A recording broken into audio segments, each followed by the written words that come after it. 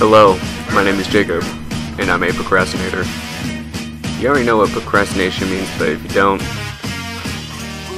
it means I just put off stuff I need to do, then just slap something together within the short time I have.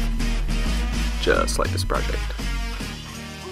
Instead of making a film, I spend my time listening to music, or wishing I could remake that one Vine, or maybe even work on the new tech that comes out every Saturday.